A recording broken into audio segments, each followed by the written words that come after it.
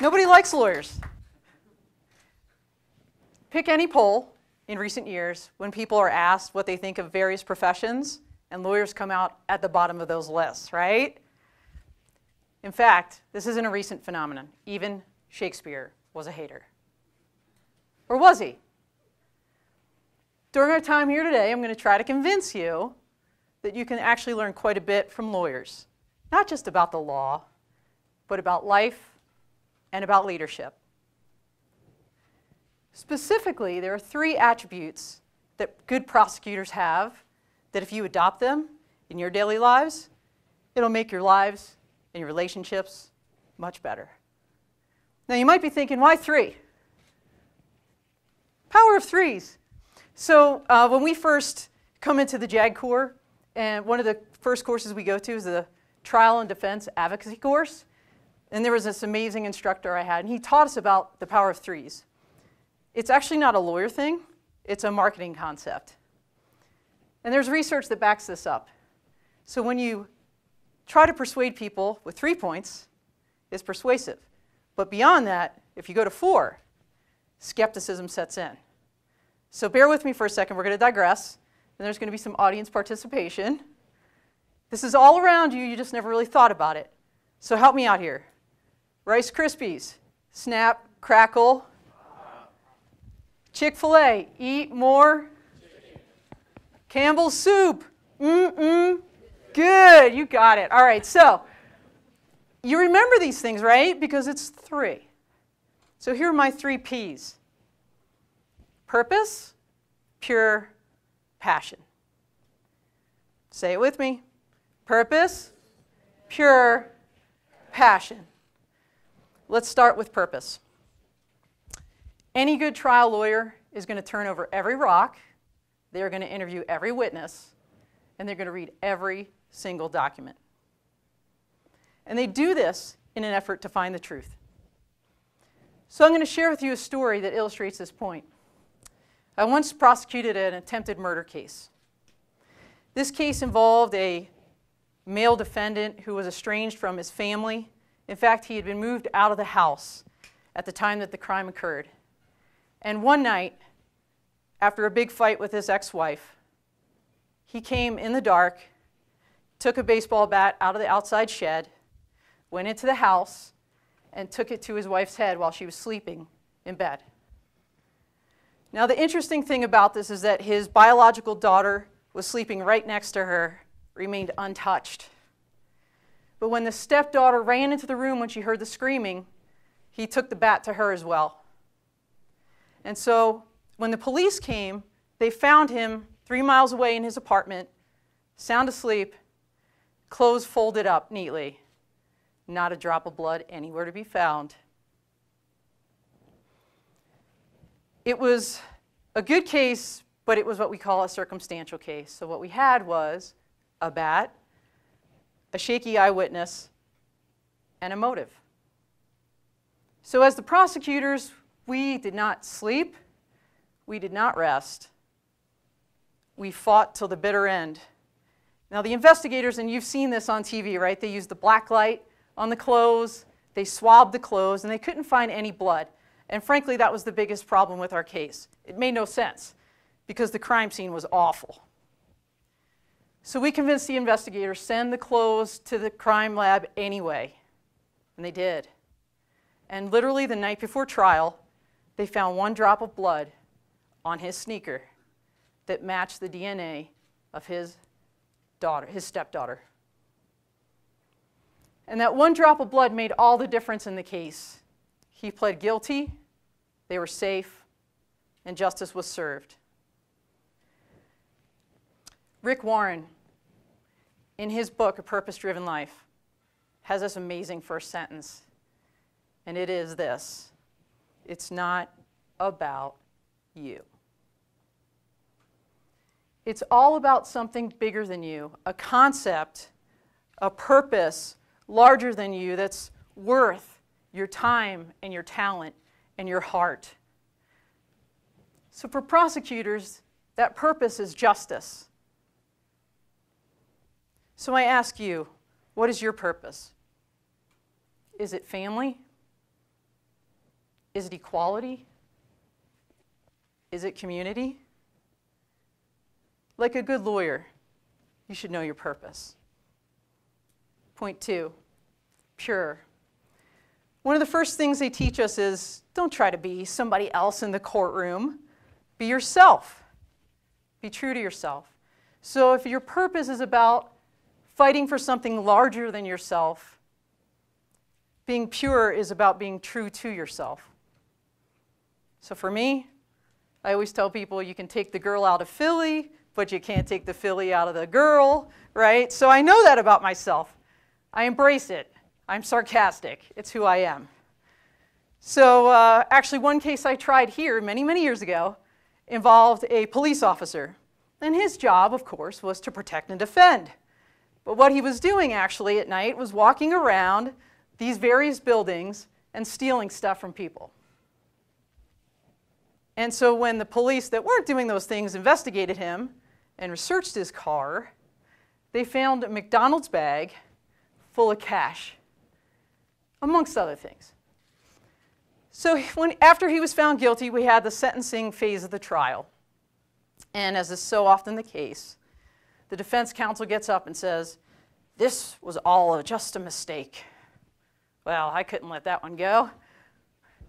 I said, you know, a mistake is ordering Happy Meal number 1 instead of Happy Meal number 2 when you're at McDonald's. But we all know what his Happy Meal looks like. Ka-ching, right? Prosecution Exhibit A, the bag full of cash. Yeah, it got a laugh. The judge liked it. His family didn't, but he got a good sentence. The point is, you know, I'm comfortable with that. I can do that. But someone else that may have tried to pull that stunt, maybe it wouldn't have worked so well for them. So John Maxwell in his book, Everyone Communicates, Few Connect, talks about this. He talks about how effective leaders, they know what they can and cannot do. They feel comfortable in their own skin, and when they communicate, they find that sweet spot. So if you want to lead, if you want to have good relationships in work, out of work, in your community, be real. Be authentic. Like a good lawyer, be pure. Third point, passion. I'm sure you've heard it said before, if you don't care about what you do, no one else will. So if your purpose is your why, your passion is your how, and your passion drives your purpose.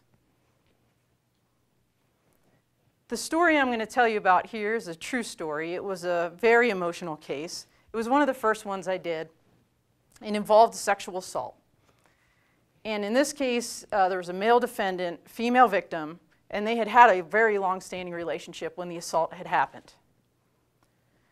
I'm going to fast forward to trial, and that very first day when we had the jury selection. And really, as in many of these cases, it came down to the victim's credibility, because usually there's only 2 people in the room. So we talked about credibility, and I asked the members, you tell me what you're looking for to determine if someone is credible. And one of those members said, I want the person to look me in the eye. Hold that thought. So there we were, day 1. And she's on the stand all day long. I do my direct exam, the defense does their cross-exam, and the judge breaks for the day. And by the way, it was brutal. So the next thing that was going to happen is in the morning, I was going to put her back on the stand, because the way the prosecution works is you get the last word if you're trying to prove something beyond a reasonable doubt. And I felt we were losing, to be honest with you. So I went home that night and I thought to myself, with the limited time we have, what is going to turn the tide here? And then I thought, passion.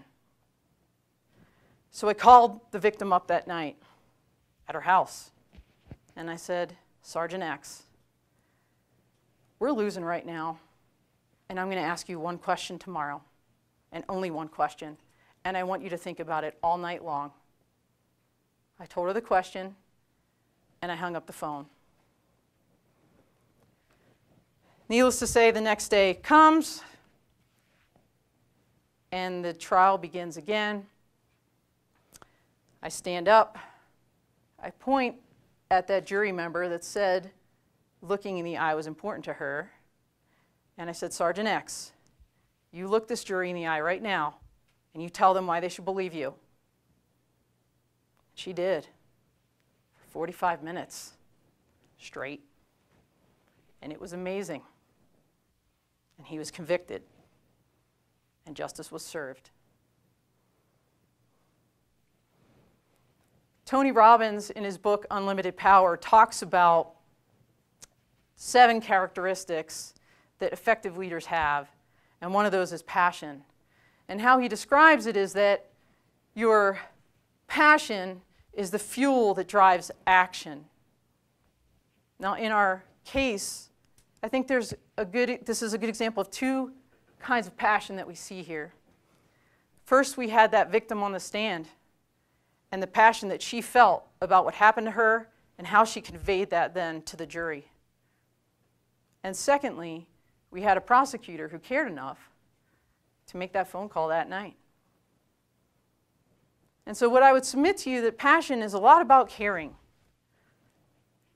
And I like that analogy of a fuel, but what I would also submit to you, passion is that flame in your belly that no one else can light but you. And when that flame is lit, it starts traveling from person to person to person until you light the world all around you. So if you want to have an awesome life, be passionate like a lawyer. So those are the 3 P's. Purpose. Thank you. Pure. Passion. Okay, let's start where we began. Let's talk about Shakespeare for a minute. So what does this actually mean? You know, I always tell my clients 3 things. I tell them facts matter, facts drive opinions, and our opinions are only as good as the facts you give me. So what are the facts here? This is actually a quote out of Henry V, and it was a peasant that was roiling up, right? Anarchy. And so what does this mean? I'll give you the lawyer answer. It depends.